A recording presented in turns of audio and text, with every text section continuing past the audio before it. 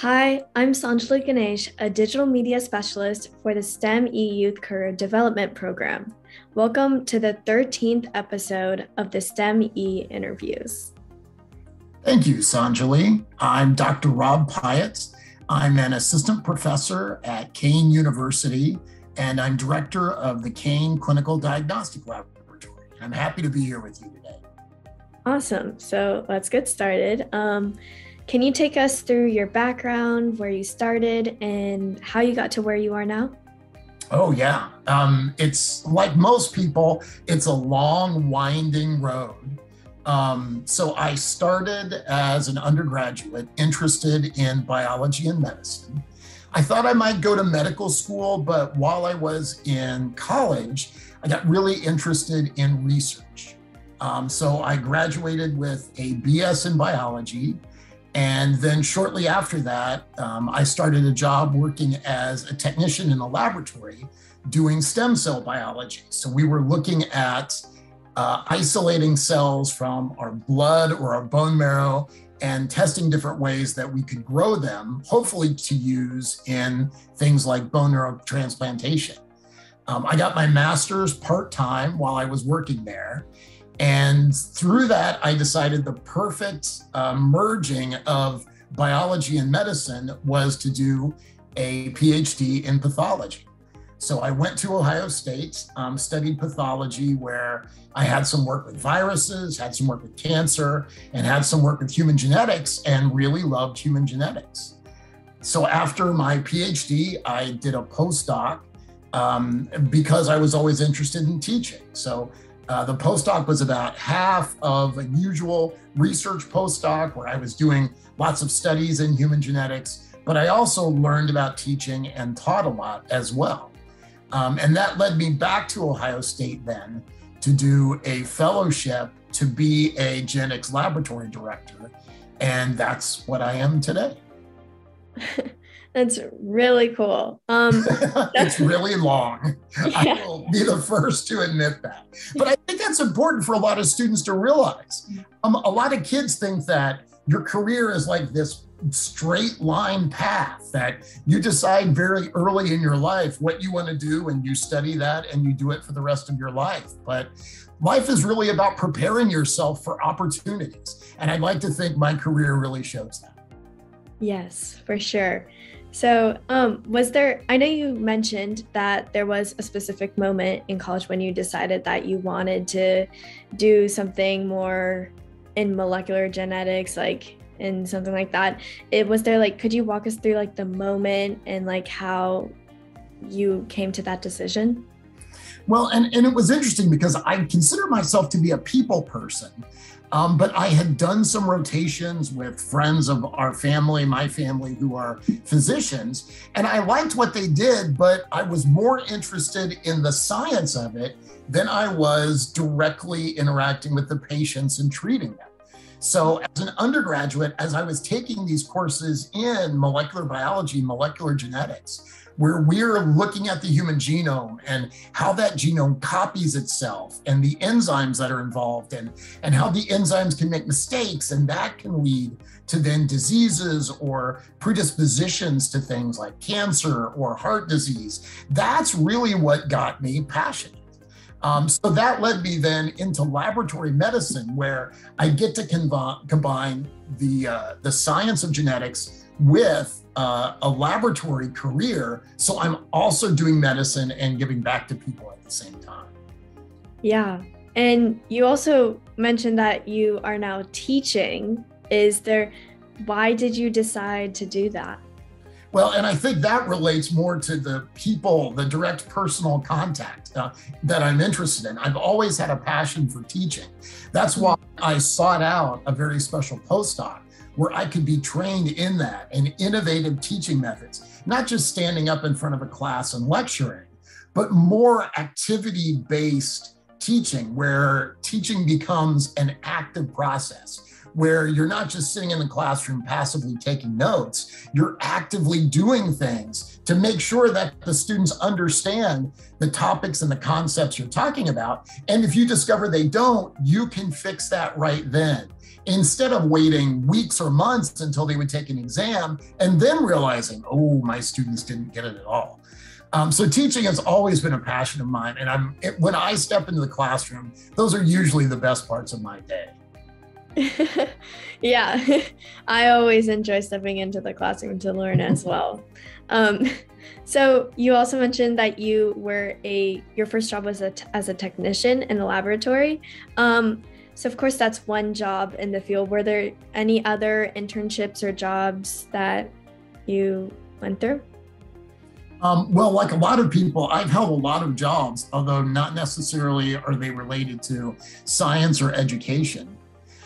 Kind of as a bridge between my undergraduate and then working as a laboratory technician, I actually worked as a pharmacy technician in a hospital for a year on night shift.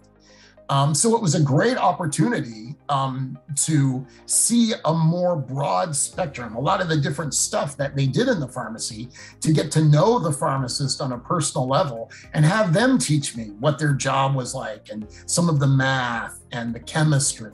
So that was a really cool experience, even though I decided that wasn't necessarily something I wanted to do for a job. The other jobs I've had have been an interesting mix. I worked as a camp counselor for a number of years in high school. I was a paid actor for a while. I've always had a passion for drama and theater and productions. So I've worked a lot of different jobs throughout my career. Yeah, the whole variety. Acting, you are now a researcher, you're a teacher, right. You get all of them.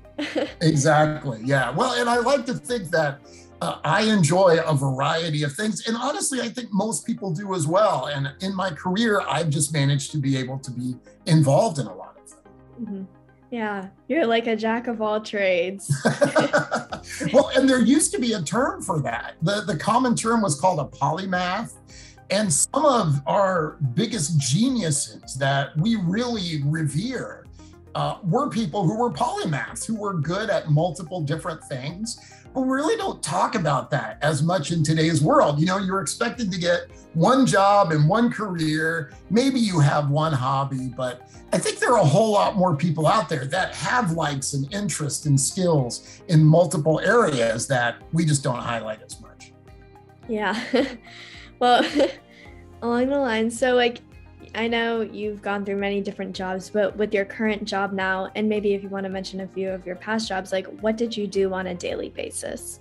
Yeah, so in a similar way to what we've talked about, I wear a lot of hats right now. So I'm an assistant professor. So that means in my academic job, I do a lot of teaching. I do a lot of research with students, and those students can be undergraduate or master's degree level students.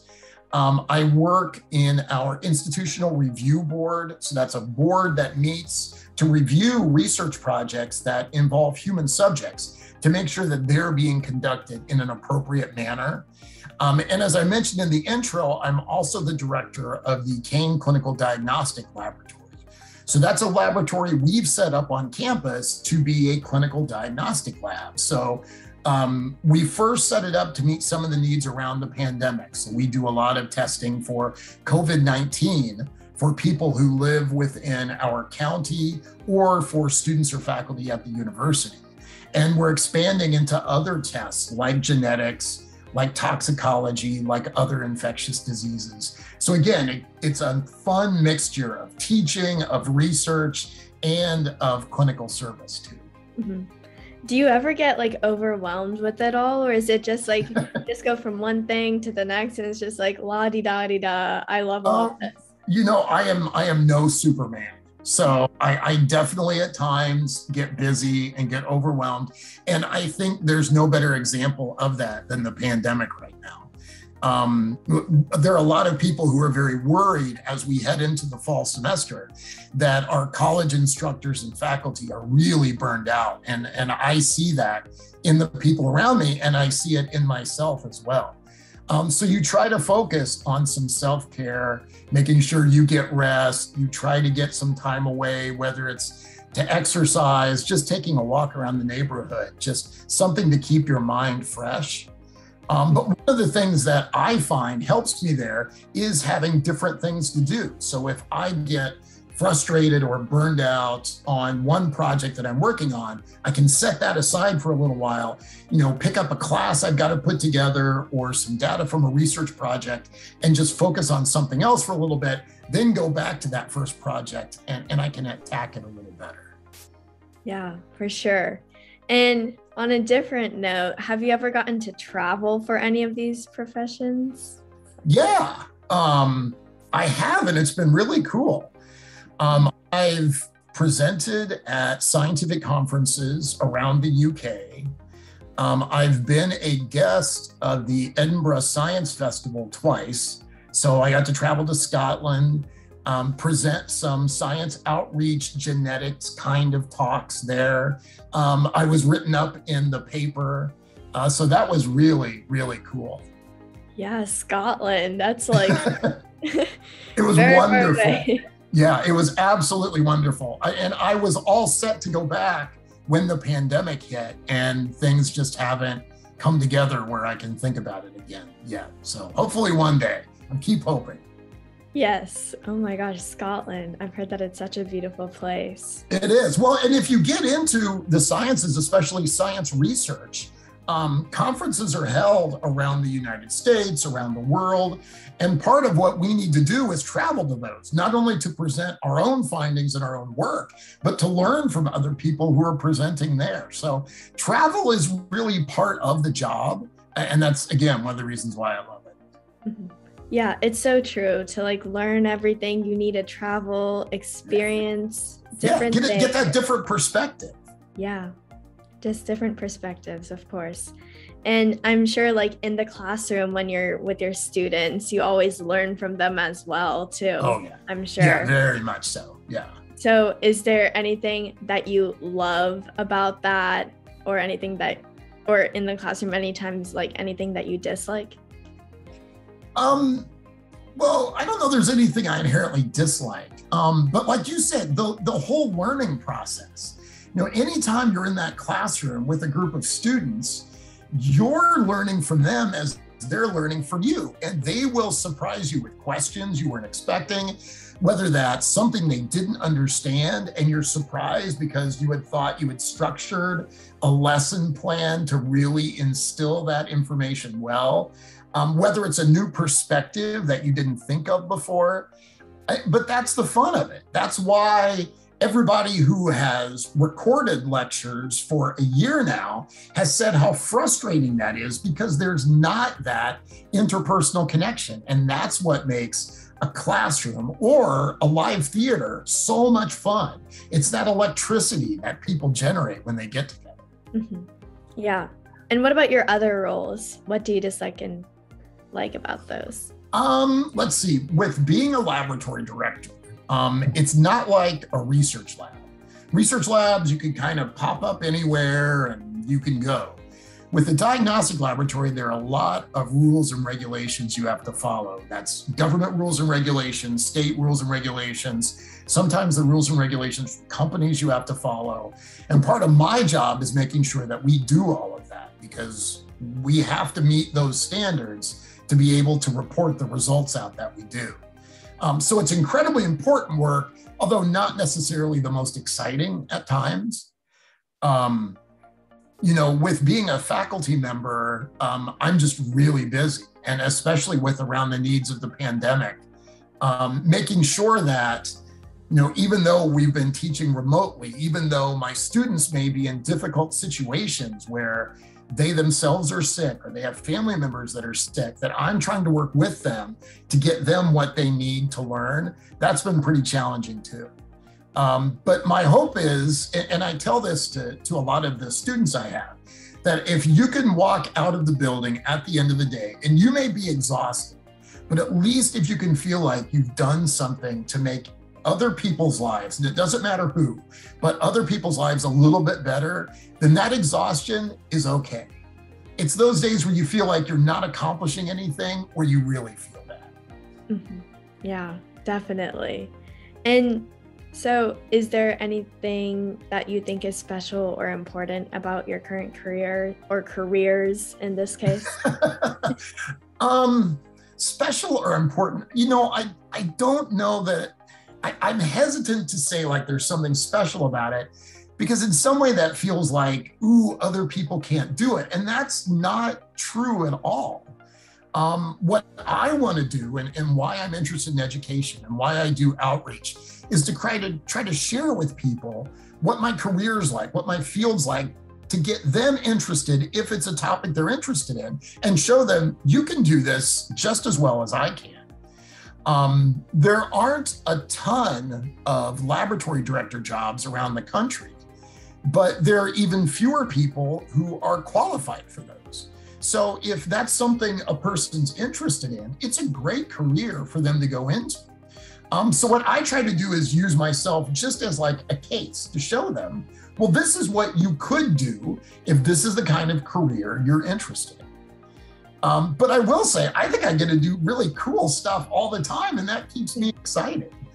One thing that I'm working on now, there's an award-winning author.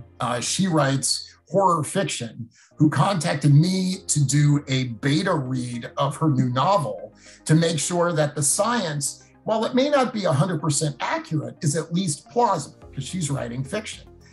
So I was working on that today, around the house, just relaxing.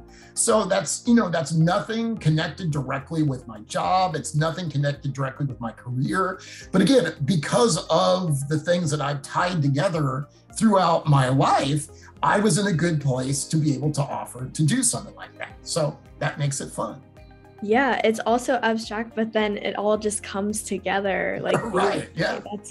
It's awesome that you have all of these different experiences that you can tie them all together.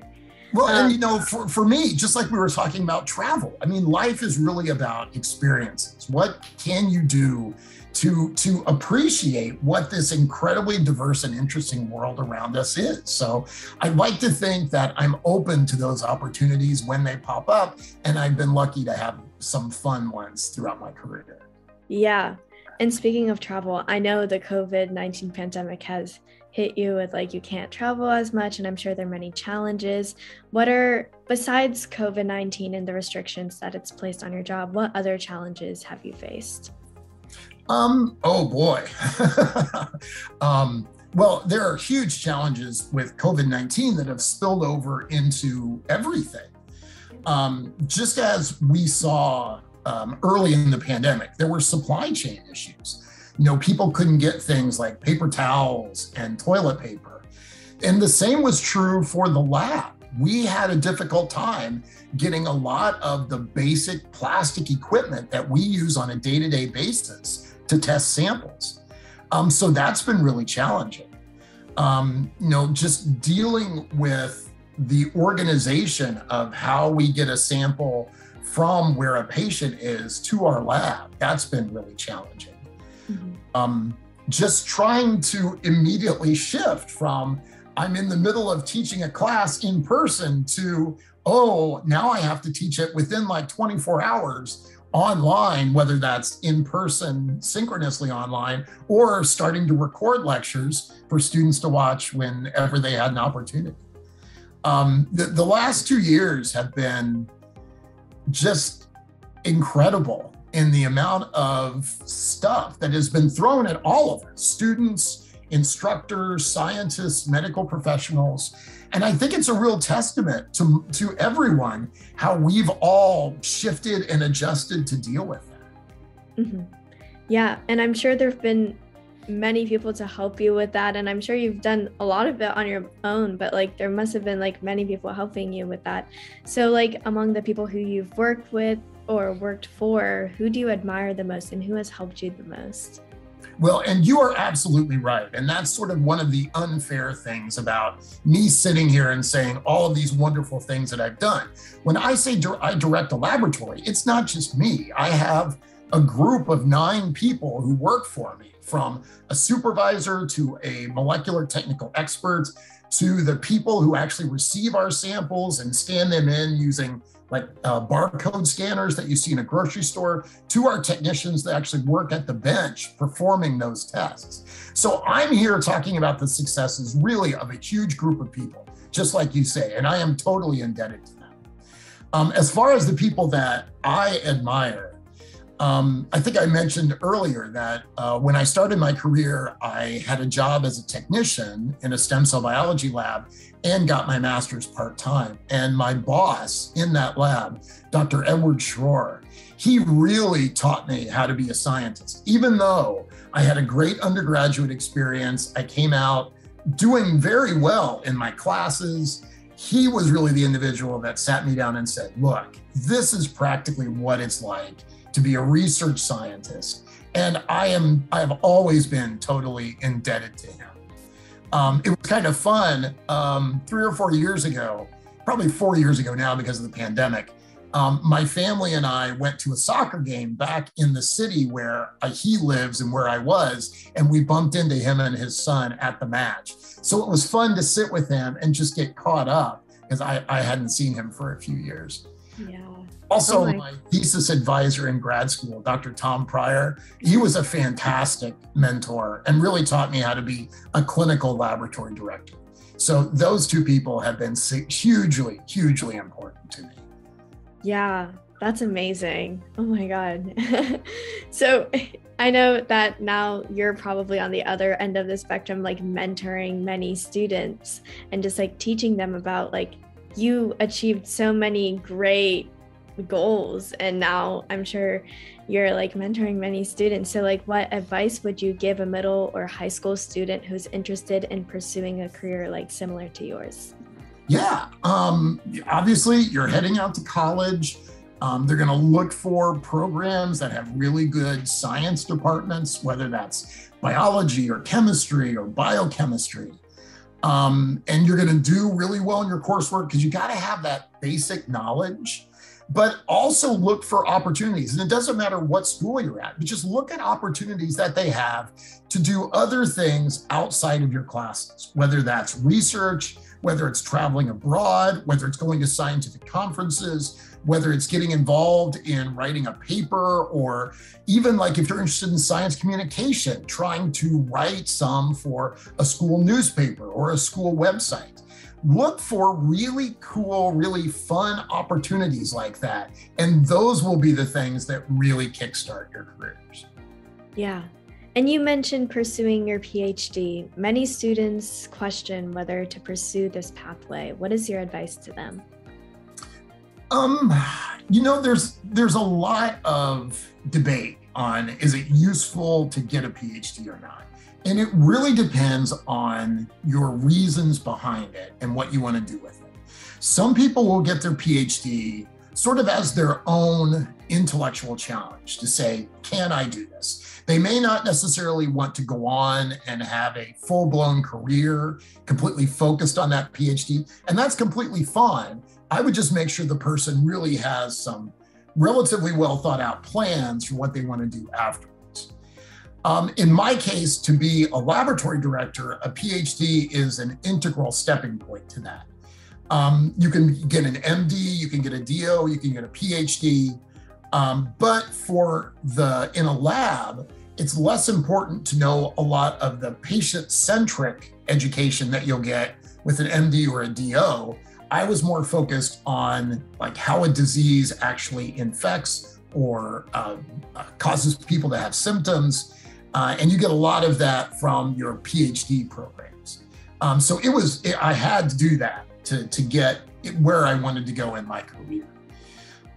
If you want a career in research, a PhD, where you want to be the person writing the grants and coming up with the ideas, that's what you want to do with the PhD. But if you're more interested in actually being at the bench and getting your hands dirty and doing the work, then I don't know that you necessarily need a PhD for that. Mm-hmm. So I think it's important for people to sit down and even literally just make a list of what are the things you enjoy, what parts of jobs are those involved with, and then looking at what kind of education do you need to get there. Mm-hmm. And is there any advice you would give to your past self or something that you would do differently? And what would that be? Um, I think the advice I would give to my past self, there were a few times during my career where I had to make very difficult decisions that not only impacted me, but even as a student, impacted the labs and the scientists I was working with. And I think a lot of people would shy away from those kinds of difficult decisions. And they were very hard to make at the time.